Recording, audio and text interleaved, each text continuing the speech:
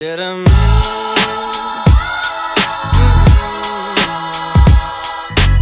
guys, what's up? It's Sammy and welcome to my first video and my first haul video of 2020. Feels so weird to say 2020. Anyways, I am gonna try to get more of my clothes from thrift stores this year. It's one of my New Year's resolutions, which I'm doing a New Year's resolution video later this week, so subscribe if you want to see that. I want to start getting more sustainably sourced clothing. I'm not completely quitting like fast fashion, maybe 2021. I'm just not ready to do that like financially yet, but I am trying new things, going to new thrift stores, exploring thrifting a bit more. Today I am bringing you a Goodwill bins haul, or like a Goodwill outlet haul. I recently went to the Goodwill outlet in my town for the first time ever, and it was absolutely crazy. Like, they would unveil a bin and a bunch of people would just run to it, and it was overwhelming and crazy, but I actually got some of my most favorite thrift pieces ever, and I didn't film anything there because I didn't think I was gonna find anything. But yeah, if you don't know, the Goodwill outlets is basically just big bins of clothes and electronics and furniture and miscellaneous stuff that Goodwill doesn't sell, so they just throw it into bins at the outlet, or it's stuff that can't be sold and stuff like that. So you really have to go through it to find something good, because a lot of stuff, like, you'll pick up a pair of jeans and there'll be a hole in the crotch, and like obviously you can't get that. But if you know how to sew and you're good at like thrift flipping, it's a good place. So let's just jump into what I got. It's just random. I have it in a huge basket down here. I already washed everything like a week ago when I got it, and I've been wearing the stuff. So yeah, let's just jump right into it. The one thing that I went for the bins in search of is some men's name brand denim, because I'm in search for the perfect pair of jeans and I've yet to find it at like a brick and mortar everyday regular store. So I figured, why not try a thrift store? And I came pretty close with these Wranglers. These are authentic Wrangler jeans.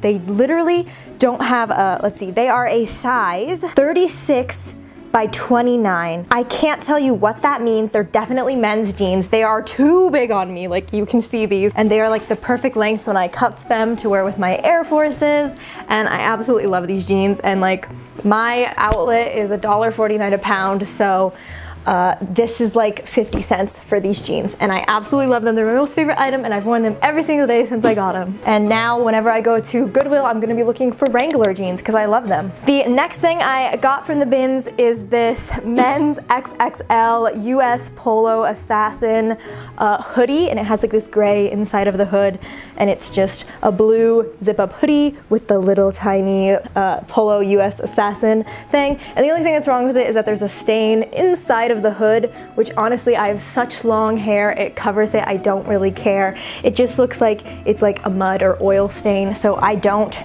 mind that. That's probably why it was at the bins. But yeah, it's definitely not XXL. It's definitely been shrunk to no other, because this just fits like a woman's medium hoodie. But I absolutely love it, and it's cool that I got this. It's like a brand, a name brand thing, and it's perfectly fine at the bins. The next thing I got is something that I am planning on thrift flipping. Maybe I'll do it in a video.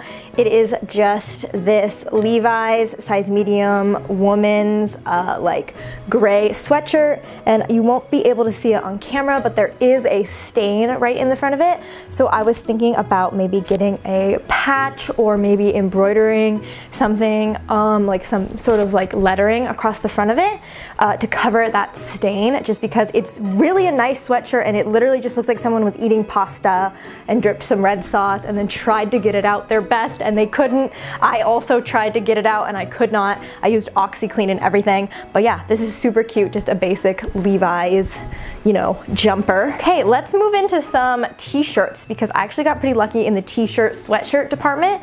The first thing I got is this Vintage Records t-shirt, and I just thought this was super cute aesthetic, like to wear this with like a corduroy jacket over the top, tucked into my jeans with my Forces. I just thought it was so cute, and it's a really tight baby doll style t-shirt. It's definitely not supposed to be like that. It's just the fact that it's like an extra small that it fits like that. But I think it's really cute nonetheless, and I love this graphic. I don't know what Vintage Records is, but I will look it up before I wear it, that's for sure. Okay, the next couple things that I got, I am not 100% sure if I am keeping all of them. I know I'm keeping 1 or 2 of them, but if you are interested in these after you watch this video, please be sure to check out my Depop, because anything that I decide that I'm not gonna get a lot of wear of, anything I'm not gonna wear a lot, I am gonna sell on my Depop.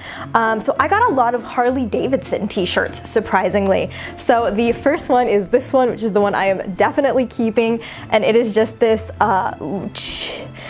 something pass Harley Davidson motorcycle shirt from Shakawa, Alaska. I'm sorry, I've never literally heard of this place.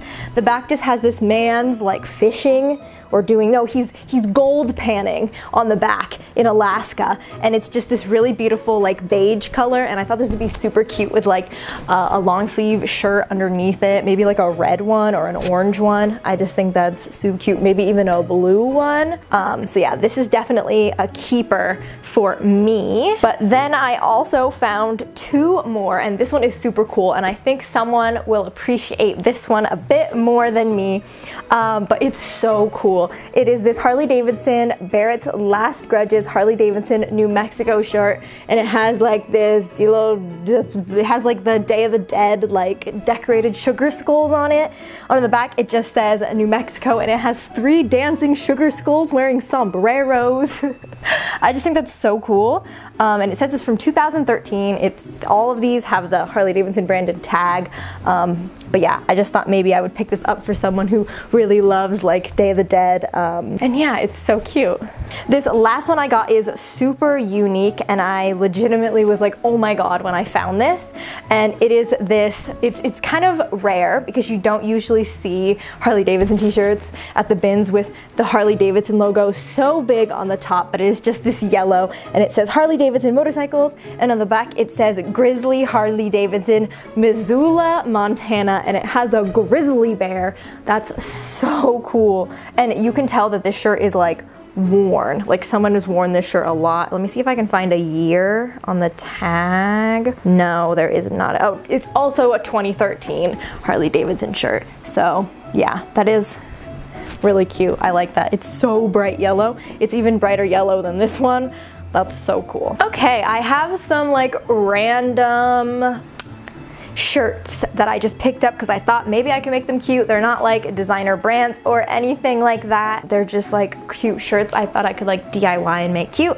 So the first one I got is this Amsterdam Holland shirt, and it's just this like polo, but it's sweater material, and I thought this would be so cute, like either like fully buttoned up with it like cropped, or you know, maybe just tucked into jeans. I just really liked this Amsterdam logo, so that's why I got it.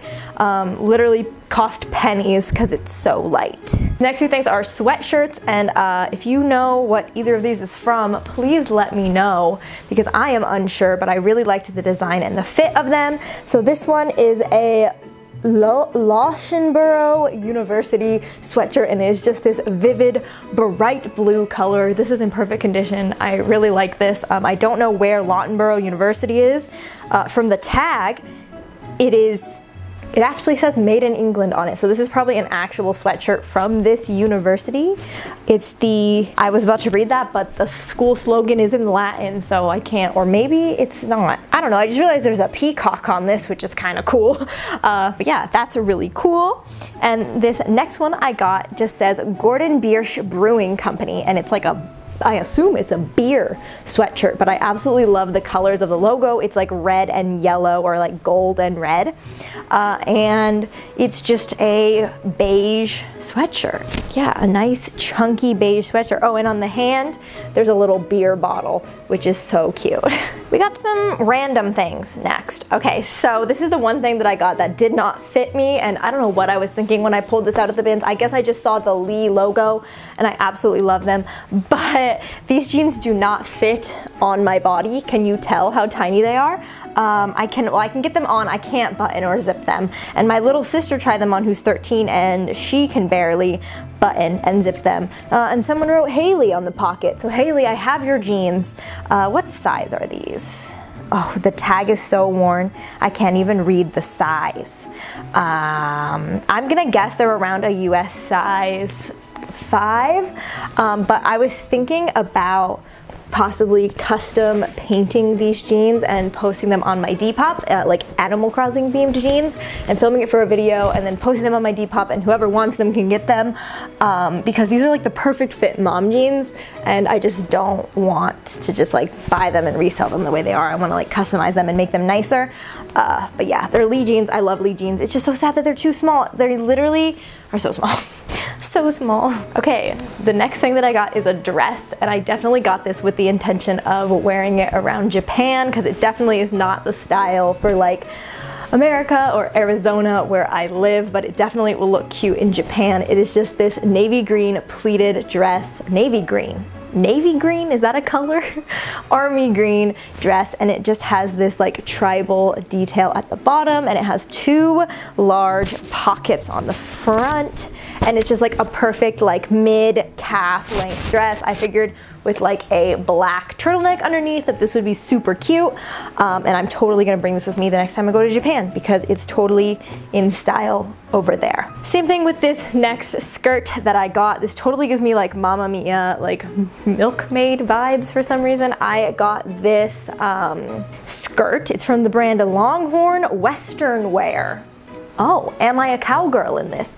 And it's just this long tiered like dusty blue skirt. It's absolutely adorable on. It's the flowiest skirt I've ever tried on. It literally has so much volume and bounce, and I figured like maybe just with like a white little tank top like this in the summer with like a black denim jacket, this would be super cute with like Docs or something like that. Wow, we only have bottoms left, which is interesting because I usually don't have this good of luck at any thrift store with bottoms. The next thing I got are these Woolrich, they're definitely old lady shorts, but they're just these really high-waisted like mom jean shorts, and I thought they would just be cute for the summer to just throw on like with this tank top, this blazer, these shorts, my forces, you know, a very simple, cool outfit for the summer, because I do live in Arizona. I shop for the summer year-round, even if it is 30 degrees. Okay, the last thing, oh actually no, I also got this brand new. It was brand new and I was very shocked it was there. Nike sports bra from the bins, which is super cute. I like it a lot. It's white. I don't own many white sports bras that aren't like disgusting from like wearing them for a long time, so we stand that. And it's not gross because it was brand new. The last thing I got are these grandpa pants, and these probably aren't everyone's style, but they are just these super long like faux suede pleated elastic on the sides grandpa pants, and these are literally like the perfect trouser, like high-waisted tan trouser. Like I would wear them with this outfit and immediately make it a bit more classy, maybe throw on like a alligator print belt or something like that.